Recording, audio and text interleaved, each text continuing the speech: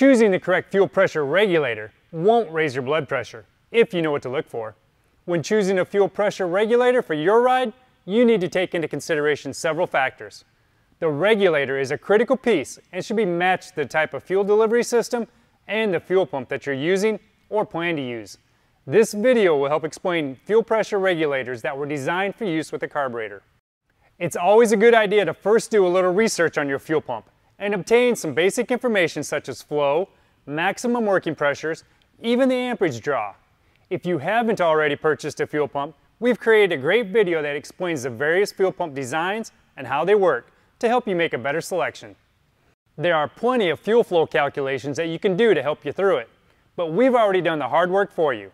We suggest following our recommendations so you can correctly match a regulator to your fuel pump.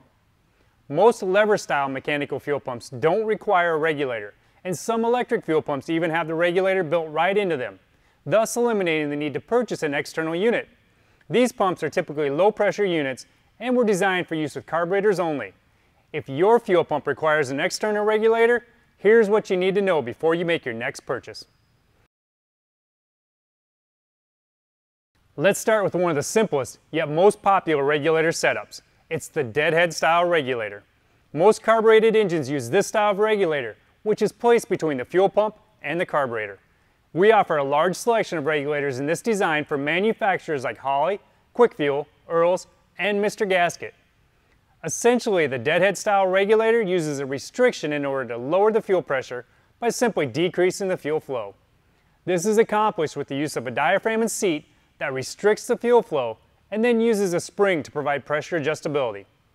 A deadhead regulator does not use a return line, and therefore there is no fuel that's redirected back to the fuel tank. The lack of a return line helps decrease installation costs, but can also limit its performance capabilities. These regulators come in a variety of styles and typically regulate fuel pressures in the 1 to 9 psi range. They're perfect for use on most low-pressure mechanical as well as some electric fuel pumps. Whenever you increase engine power, you proportionally increase the fuel demand. High-performance engines with higher fuel flow demands can wreak havoc on a deadhead-style regulator. Some common problems that you might encounter when overworking a deadhead regulator include fluctuating fuel pressure, pressure creep, as well as the possibility of overpowering the carb's needle and seat, which can flood your engine and wash the cylinder walls. Also, since there's no bypass allowing the recirculation of unused fuel, the temperature of the fuel rises, increasing the chance of vapor lock. A bypass style regulator like this Holley unit can help alleviate these issues by bleeding off the excess fuel pressure and returning it directly back into your fuel tank. This design helps eliminate pressure creep, lower fuel temperatures, and provides a more stable pressure curve. A bypass regulator can also react much quicker to sudden fuel flow changes and correct potential lean conditions before it's too late. It's a simple swap that can usually be done in an afternoon and only requires the purchase of a few extra components to complete. But the benefits are well worth your money and effort. A big misconception is that bypass regulators are only for use with fuel injection. This just isn't true. By plumbing a bypass regulator before the carburetor, drag racers can build higher pressures in the feed line to help counteract the high G-forces that they experience during hard launches and rapid acceleration. In a street strip application, we recommend running the feed line directly to the carburetor's fuel log, then placing the regulator on the return side of your fuel log.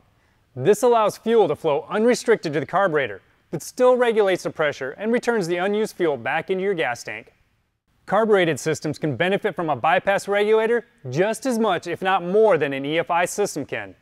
In fact, because the fuel is always circulating in the system, you get a more consistent fuel supply and a reduction in fuel temperatures. It's probably one of the most effective ways to help prevent vapor lock when running a carburetor. When combined, all these factors help reduce the overall amperage that's needed to run the fuel pump. This results in a quieter fuel pump and can also increase the fuel pump's life expectancy. There are many styles of bypass regulators found in the Holley brand family. We have regulators for single carb setups, or you can get one with 2 or even 4 ports for use with dual carb, 6-pack, or multi-carb setups.